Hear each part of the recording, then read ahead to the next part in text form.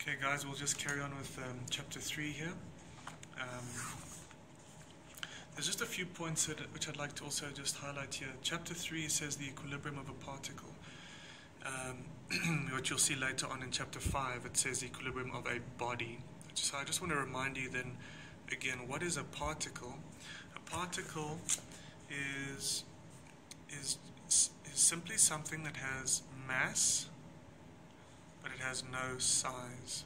So just remember that in a body, which you'll see later on, a body, it has mass and it has a size. Okay, you'll see the significance of that. Remember what I spoke in the first few lectures was that if we have a particle with mass and no size, then all we're doing is we're considering essentially its straight line movement.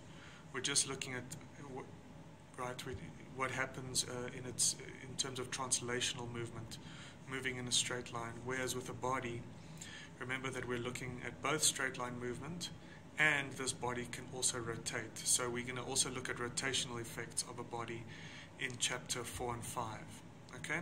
But in chapter 3, we're starting off with just the equilibrium of a particle. Okay?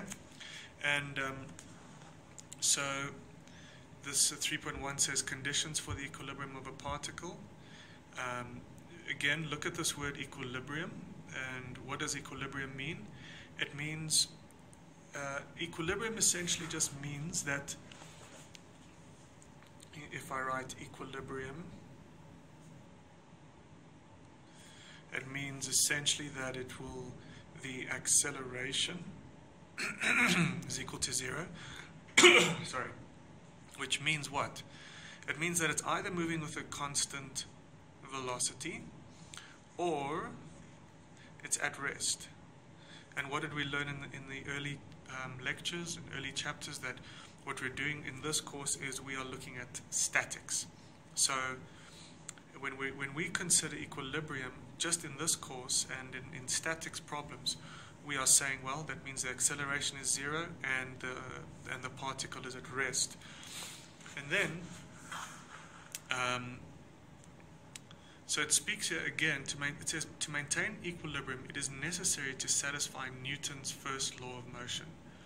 Guys, Newton's first law of motion, which requires the resultant force on a particle to be equal to 0. So, then what we need to see is this equation here, which I alluded to in the previous video. Guys, this is the equation. This is called the equation of equilibrium. Okay? The equation of equilibrium. And so equilibrium means we have zero acceleration, means we're at rest. But what does it mean? What it means is that all the forces acting on a particle are equal.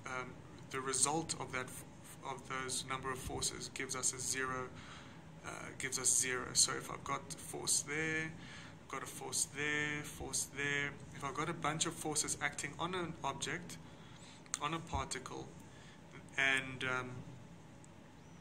if the object is then in equilibrium, then that means that the sum of all those forces gives me a 0 resultant.